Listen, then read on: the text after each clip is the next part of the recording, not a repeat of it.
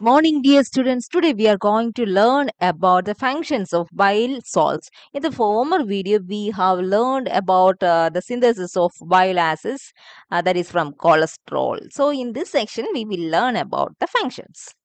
So, we all know that the bile is important in the digestion of lipids. For digesting lipids, bile is a must. Without that, that digestion will not take place properly. And also this bile can form certain molecular aggregates. Its name is micelle. So we all know, we all have learned about such structures in some other topics. They are amphipathic structures formed in the form of a sphere, and by incorporating lipids and proteins in between these structures, it can facilitate its easy absorption.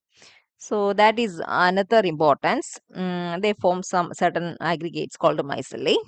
And this bile salt micelle also is very important to keep cholesterol in solution, in the form of a solution. Then only whatever excess amount of cholesterol in the cholesterol present in our body can excrete.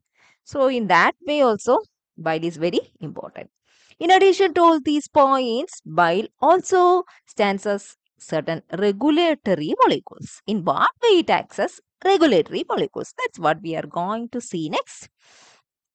Bile acid, it activates certain nuclear receptors that found inside the nucleus. It activates certain nuclear receptors. Example for such receptors are mentioned here: farnesoid X receptor, pregnan X receptor, vitamin D receptor. And also it can activate certain G protein coupled receptors. These receptors are found on this cell membrane instead of nuclear membrane. And example for such membrane, such receptors also mentioned here: TGR5, cell signaling pathway, C-Jun, like that. These are all examples. Anyway, these bile acids can activate these two types of receptors.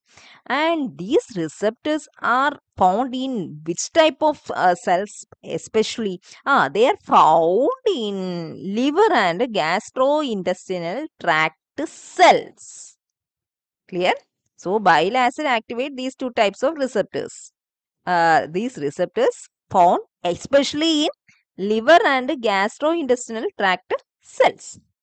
And as a result of the activation of such type of receptors, it will ends up in the activation of certain genes that are encoding certain enzymes or proteins which are involved in the regulation of bile acid synthesis, glucose synthesis, fatty acid synthesis, lipoprotein synthesis, like that, and also the metabolism of these substances, its transport and energy metabolism. So that is the result, and in that way bile acid stands as regulatory molecules. Once more, bile acid activate nuclear receptor, cell surface receptor, and because of the activation certain genes get activated, and that because of that activation certain proteins or enzymes are forming that are very important in the synthesis of these substances. So in that way, bile acid is considered as a regulatory molecule. That's another importance. Then one more important.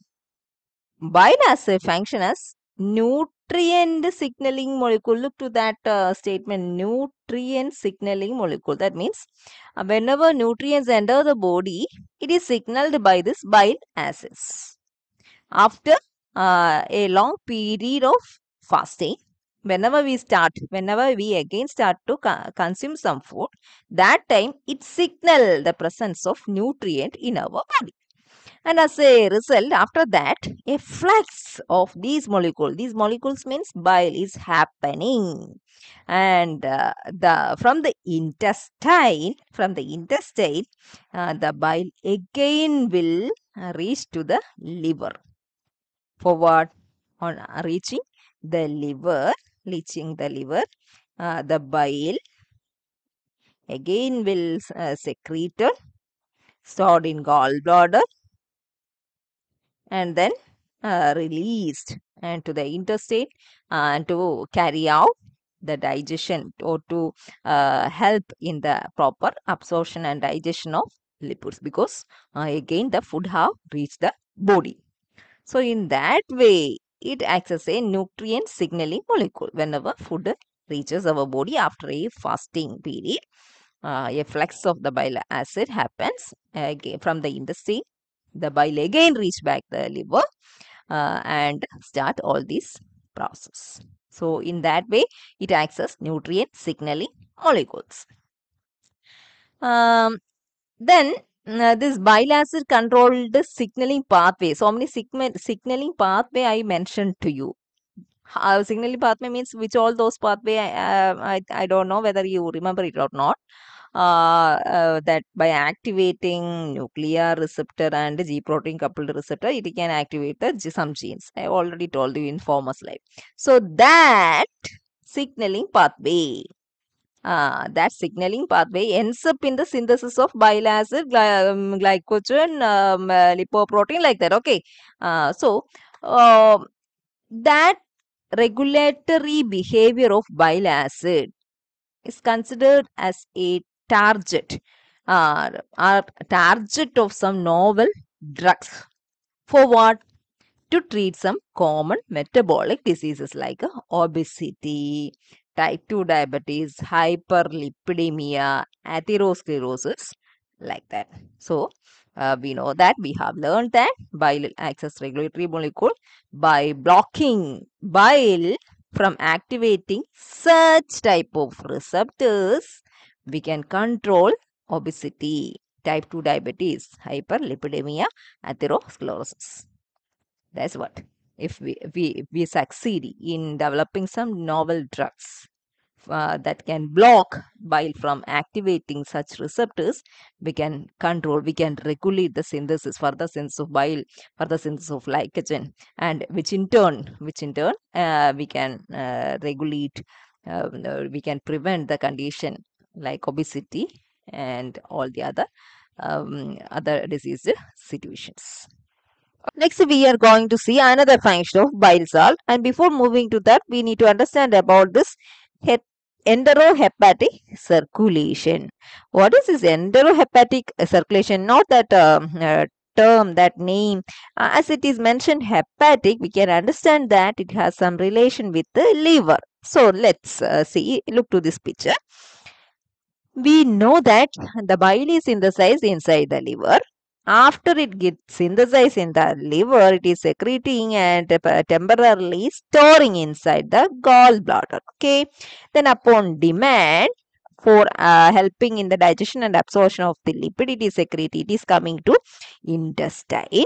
How much amount is coming to intestine per day? Around 15 to 30 gram per day is reaching to the intestine.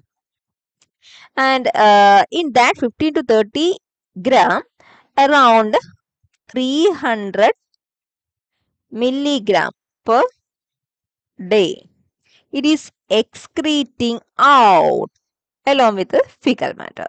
And the balance amount of the bile is coming back to the liver through the portal vein for another cycle of that usage, for especially for helping the digestion and absorption of lipid. So that circulation is called enterohepatic circulation. Okay. So this enterohepatic circulation, it has a role in regulating or maintaining a cholesterol level in our body. Okay, how it is possible? There is a substance named cholestyramine. What is cholestyramine? Cholestyramine is an bile acid binding resin. What it is doing when it is administered to that person, it blocks the coming back of that balanced bile to the liver. It blocks that circulation. And then the liver senses that there is a shortage of bile, and we have learned that the bile is synthesizing from cholesterol. So as the liver attempt to synthesize more amount of bile, from cholesterol. The cholesterol level in our body will lower. By that way, we can maintain the cholesterol level. So, in that way, this enterohepatic circulation is important, is helping to regulate the cholesterol level. So, in that way, we can tell that bile itself helping to regulate the cholesterol level indirectly. So, that is another function. Next, then more cholesterol gets converted to bile acids, and by that way, cholesterol level is decreased. Okay. Okay.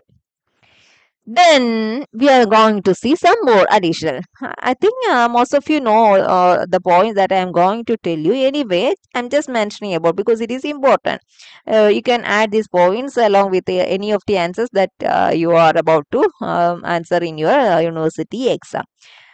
So, what about the daily volume of bile that is secreting from the liver? It is around 500 ml daily volume, and the secreted bile is storing in the gallbladder, and then it is released upon the demand. What about the pH? pH vary depends upon where it is stored currently. If it is present in the hepatic duct, then the pH is 7.1. When it comes to gallbladder, its pH will become 7.4. Okay, and there is one enzyme also present in the bile. His name is alkaline phosphatase.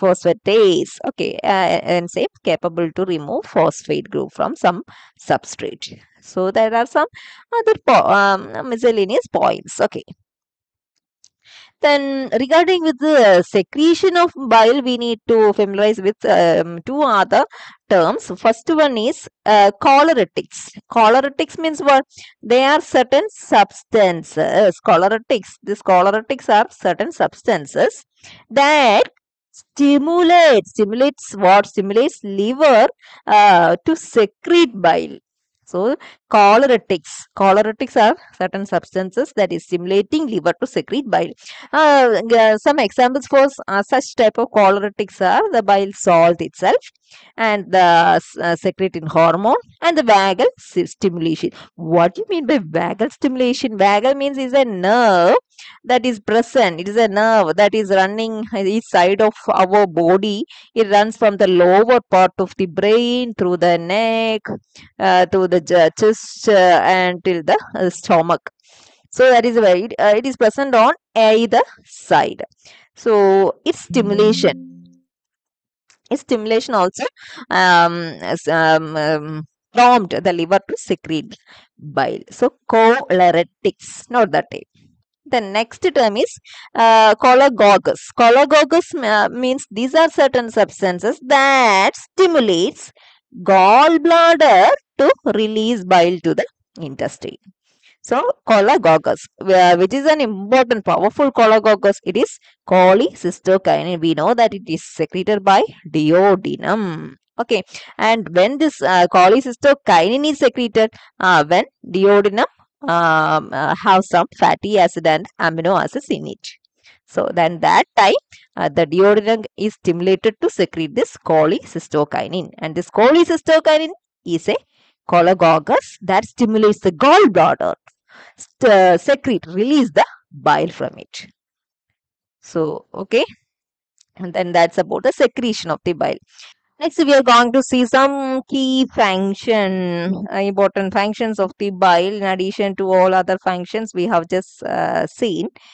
That bile has an alkaline pH. I already told you that alkaline pH helps to neutralize the acidity of the gastric juice. So, that is another importance, and they access efficient surfactants. We know that what is surfactants means any substance that is added to some other substance. It reduces its surface tension and helps its spreading, and this property aids in the better absorption of lipid. So that is a surfactant property. Bile has surfactant property. That property helps in the easy absorption of lipid by the body. And that is another important. Then the bile acts as the only route of excretion of bilirubin. From where bilirubin is forming? Because of the catabolism of heme. Heme is present where? Inside hemoglobin. So from the worn out RBC, that heme is catabolized, and one of the product of the catabolism is bilirubin, and that bilirubin need to excrete, and it is excreting mainly, means that's the only route with the help of bile. Bile is helping its excretion. So that is another function. And also it helps to excrete cholesterol. In the beginning of the section of this video itself, I told you that the bile helps to keep the cholesterol in a solution form, and that property, that ability, certainly helping to regulate the body cholesterol pool by eliminating or excreting whatever excess amount present in the body.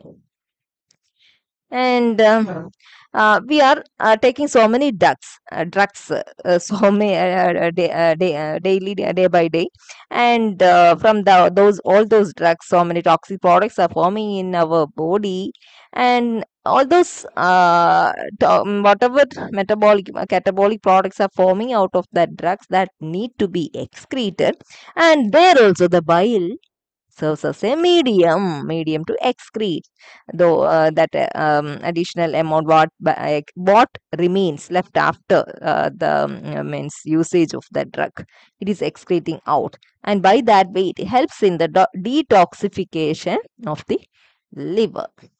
And the bile itself is preventing the formation of stones in the gallbladder. We know that whenever such stones are forming inside the gallbladder, that patient is always most commonly advised to surgically remove the gallbladder. So it is very urgent to prevent such situation. When that gallstones are forming in our body, when the cholesterol concentration exceeds a limit, then that may lead to the formation of gallstones. So, what is helping to prevent that stone formation in the gallbladder? It is the bile salt. Bile salts along with the phospholipids. Phospholipids that present in the bile, it prevents the stone formation. How it prevents? By keeping cholesterol in solution form. I already told, I think so many times I told you about these points in this section itself. Bile salts and the phospholipids helps to keep the cholesterol in solution form. By that way, whatever excess amount present, it can be easily eliminated from the body, and by that way it can help the body to prevent the formation of gallstones. So that is another function of bile. Then yes, which are the situation by which these gallstones are forming? Situations emerge whenever this gallbladder gets some infection. Then that time gallstones may form, and also whenever body suffers too much dehydration, that time also the gallstones may develop in our body, because dehydration sometimes can, in one way or another way, can escalate the cholesterol level. It may then lead to the formation of gallstones. So, whatever be the situation, the bile salts and phospholipids, they are playing a major role, a leading role to maintain the normal cholesterol level by keeping cholesterol in a solution form. So these are all the functions. So we have seen so many functions of the bile in this section from the beginning onwards. Especially the main function is it is helping in the digestion and absorption of lipids. Then we have seen so many pathways, regulatory pathway, role of bile as regulatory pathway, bile as the nutrient signaling molecule. Then it helps in maintaining the cholesterol level by alternately, by means indirectly to the enterohepatic circulation, and these functions. Anyhow, we could understand from the section that bile salt is very important. It is performing so many functions that is physiologically important to body. So, with this, I am going to finish today's section. Thank you. I'm an icon, man. And my girl about a 10. I should fuck her in a Benz.